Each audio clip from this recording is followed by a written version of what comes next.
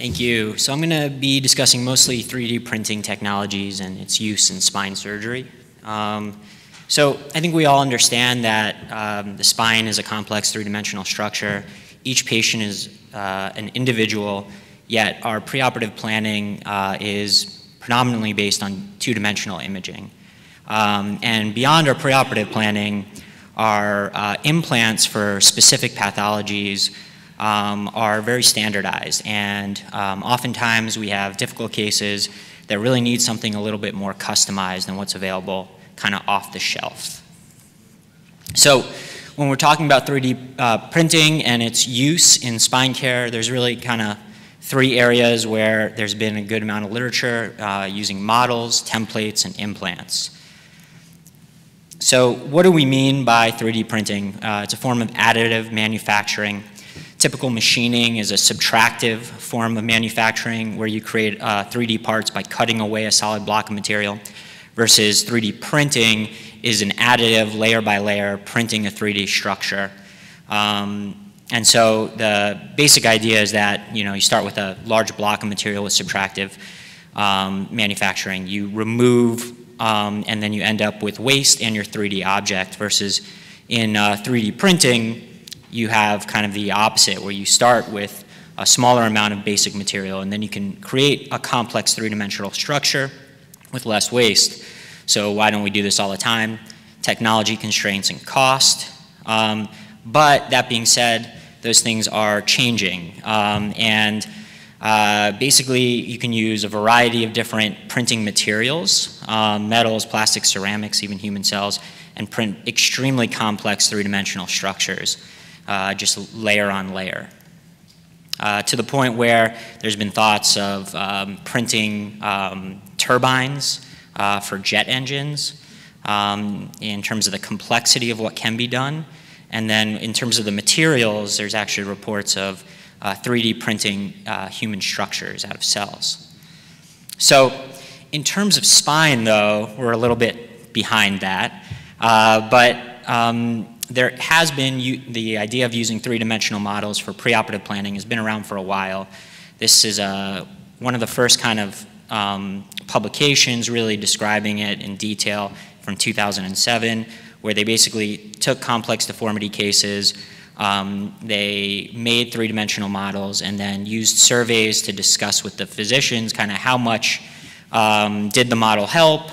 And so in about 65% of the cases, they thought that the 3D model preoperatively allowed them to understand the anatomic features better than just the CT or the MRI. And in 11% of cases, they actually reported that there were anatomic details that could not be seen on two-dimensional imaging. So that's pretty important from that standpoint, from a planning standpoint. The next step is we kind of looked at our use of 3D models intraoperatively for screw placement. And so this is for my fellowship. We had 513 screws placed in 23 consecutive patients. And what we found is every patient got an intraoperative O-arm spin. And these are really only for the most complex deformities that we really went out of our way to make a 3D printed model. And 2.1% of the screws after the O-arm spin required repositioning, and there were no complications directly related to the screw placement. And so this is kind of an example of the type of case where a 3D model can be really helpful. Obviously in two planes, it's really difficult to tell what's going on. And even these computerized 3D models that you can spin around, it doesn't really give you a full picture of exactly what's going on. And so when you can print out this 3D model, you can mark where your instrumentation points are going to be, you can draw where your osteotomy cuts are going to be, and then put this in a sterile bag, bring it into the operating room, and you can just match the anatomy bone for bone, so you can get your starting points exactly where you want them to be. You can cut the bone exactly what you had planned, basically that was kind of how we used that. So then the next kind of step was taking the information from the 3D printed model and then creating 3D printed patient-specific templates.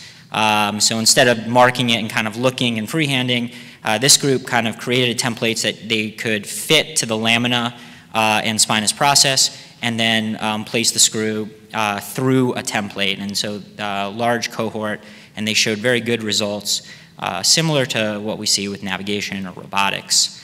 And so basically they plan on preoperative imaging, the trajectory, then print templates, and then the template allows for placement of the starting point, the drill, and then finally instrumentation through 3 separate templates. So basically the starting point template, a drill template, and then a screw placement template were created within this study, and you can kind of see the sequence of how this can be helpful. Now, this is a lot of printing to be done for each screw, and so it can get costly, and with kind of our navigation technology where it is right now, may not, I'm not sure this is going to be as helpful, but maybe in places where we don't have the type of navigation technology that's available in most centers now in the United States. So then the next kind of step is, what about permanent implants? So in neurosurgery, we've been putting in custom implants for decades after hemicraniectomies, for cranioplasties. They're safe, they're effective, but the biologic demands and physiologic demands on a cranioplasty plate aren't quite the same as what we're dealing with in the spine. I think for that reason, it hadn't really picked up steam until more recently, but it certainly has. So since 2016 was the first published report of a 3D printed implant used for spine surgery. Since then, there have been 23 papers, a total of 197 published patients. The vast majority of it are using 3D printed titanium, and the majority of the publications are related to custom implants, though there are some cases, 2 case series using off-the-shelf implants, and we'll discuss why 3D printing of non-custom implants may be helpful as well.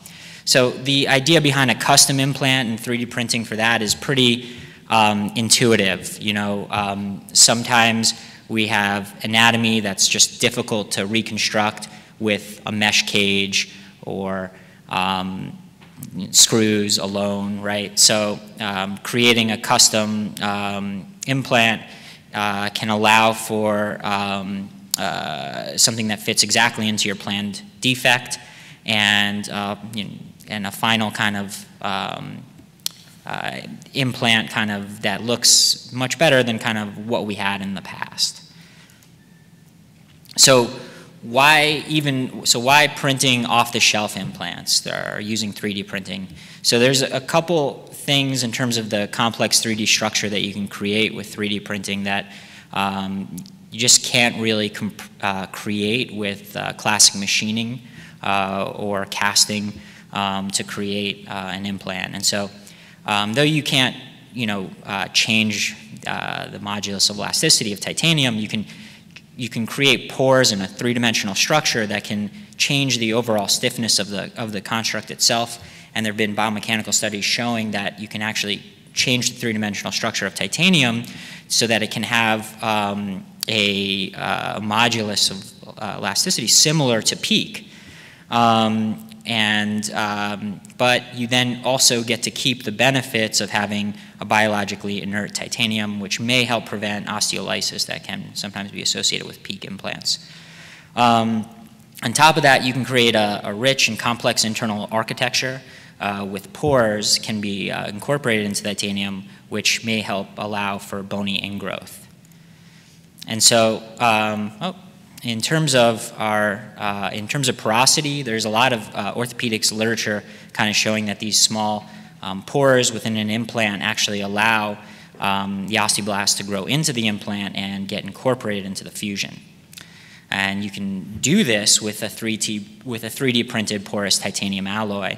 And this is a study in an animal model, basically compared 3 different types of implants: a pure PEEK implant, a titanium-coated PEEK implant, and then a 3D printed porous titanium implant. And so the 3D printed porous titanium implant basically outperformed the PEEK and titanium-coated PEEK in terms of bony ingrowth, range of motion at final follow-up or at sacrifice, and then also CT evaluation of fusion.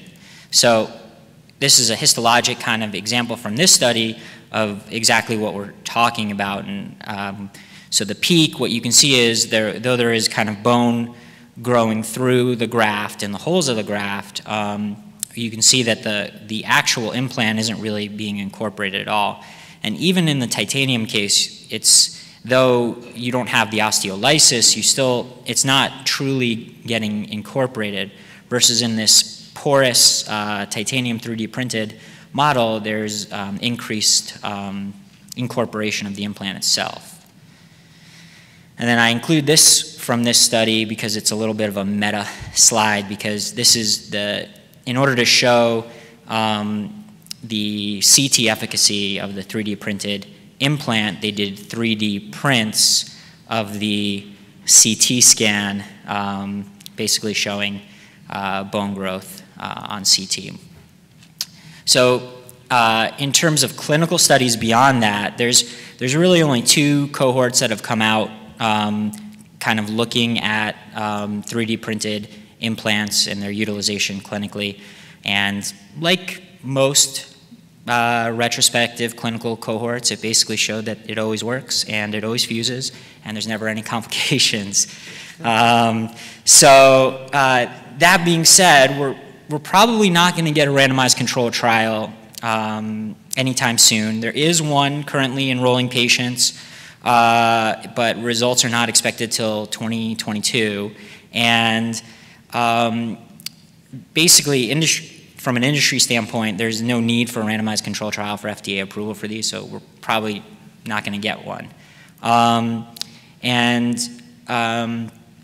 But what we do have is that there are certainly issues with this. So you have the medical device reported reports for any sort of new implant, any issues related to them, and so the 3D printed implants, because of their porosity and all these things that we're trying to make it more like bone, there are reports of fragility fractures associated with them, and 19 reported cases to date, including the cage breaking into multiple pieces, or even that the cage collapsed in situ. So we certainly see a lot of end plate fractures and things like that from interbody fusions, but up until 3D printed cages, I don't think anyone's heard of the actual cage itself collapsing.